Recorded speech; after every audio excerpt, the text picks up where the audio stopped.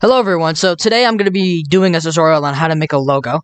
A lot of people need logos nowadays just for Trons, just for their attires, whether it be this or that. It's something that's commonly needed now.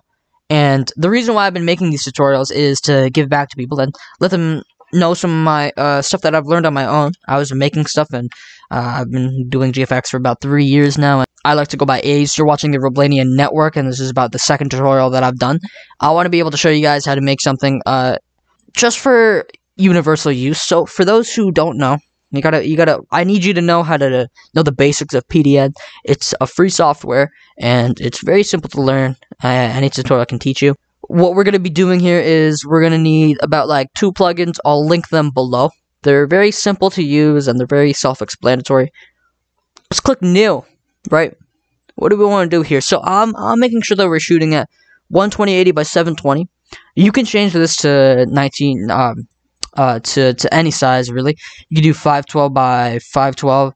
You could do 9280 by 1080 if you want. This is 1080p and this is 720p. So here we have when this spawns in, just make sure to click on it and then click delete.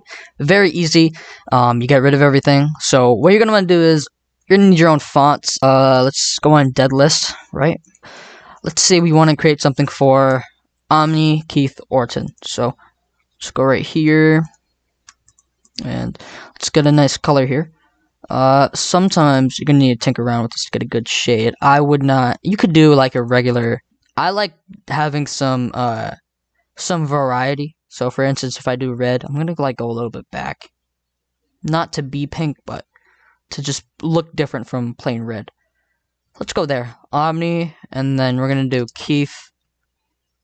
Let's just put this over here to the center. Click finish so we can add another thing, and let's do right here, second, and then we're just gonna change the size to put emphasis, Orton. And let's go 140, 144, 192, so it goes all the way here. Omni Keith Orton. There we go. So now we already have this. Very simple, very self-explanatory. You get the vibes. So now we have an orange logo. How do we make this better? Well, here's one thing that you're gonna need to learn. You need to be able to select all this. So let's go over here. You're gonna go to the magic wand tool. What this does is it guesses what you're gonna be selecting. So we're gonna click on this. Regularly, it's gonna click this, and what I used to do before I figured this out is I just selected everything. But that's so much work. I don't want to do that. Well, there's a very simple fix. We're gonna go over here to flood mode, and we're just gonna click on this, and instead of contiguous, we're gonna go to global. Now, when we click on this, well, it's just going to click everything here. And go ahead and click finish. And this is a very nice shade. So I'll create a new layer and I'll keep this here. But for this one right here, I wanna change this. Let's find some texture. So let's go over here. It's very good to get into the habit of using Creative Commons licenses, so just go over here to Tools and then click on Creative Commons. You're not going to have any copyright problems because this is World Wrestling and no one really cares, but I think it's just a good habit to get into, just for life in general. Being able to do these small things can add up. So any one that you want, I'll click on this one because it matches with our color scheme. We're going to copy and paste this. Sorry, we're just going to paste it, and then we can size it by holding Shift and dragging it to make sure that you don't disproportionalize anything. We're going to be able to just drag it over so we get the maximum quality to match this this text. Make sure we're on global, and then we're going to click on the O or whatever part, and boom, we just selected everything. And now what we can do is we can go over here, and as you can see, it's highlighted over.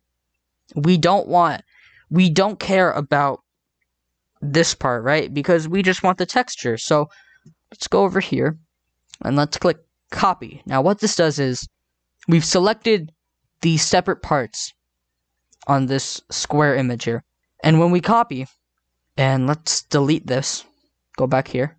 When we copy this and we paste it back, remember we selected a specific part of that square. When we paste it, Well, we're pasting the selected parts. We're pasting the text that we've selected from that image. So now we've created this. And, well, now we have a much better texture. It's better than just an orange thing. Now, if you've watched my image tutorial, my GFX tutorial, I did tell you that there is a lot of stuff that you can do with plugins, and I'm going to show you one. I'm going to go down here to effects, and I'll link them below, by the way. We're going to go to object. One thing that a lot of people do is they like beveling all their stuff. I personally do not recommend this. The one that BoltBait has is not a great one, and you don't need it for all your text, because sometimes it simply just doesn't look good. You don't need it sometimes. I know for a lot of people, they make white text and they just add a bevel onto it. Just this stuff is very generic in pro wrestling, and it doesn't have a lot of creativeness into it. So what I'm gonna do here, I'm gonna do something very, very, very simple. I'm just gonna go over here and I'm gonna click on outline object, and we're not gonna make sure when you're doing this, you don't do something that's on the same color scheme. So for orange, it's a hot color. We're not going to do a red, yellow, or anything because it's barely going to match, right? Maybe a blue, maybe a cyan, maybe a green. That's one option, right? That's one option. So let's go over here, change the depth, maybe to like, yeah, 2 is good. That's one option. What we can do here is, well, let's go down over here to angled. Let's check that off.